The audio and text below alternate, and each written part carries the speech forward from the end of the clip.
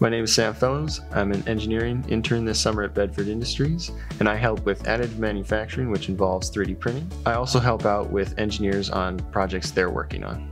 So when I first looked into the Bedford internship, I was really curious to see what engineering in a professional sense looked like, as I've only completed 1 year of classes. And they've done a really great job of showing me, illustrating to me what that looks like and making me a part of it. I think one of my biggest influences was working with the maintenance team on a lot of different things. Just seeing as problems came up, how they dealt with it, how they then communicated with the engineering team, and how that communication was so important. So growing up in Worthington, I've always been aware of Bedford, but I really didn't know any specifics of what they did or how they operated. So getting to work here has been incredible because I've learned a lot about Bedford, specifically how they've created such a culture and community here that it seems like almost everybody knows everybody.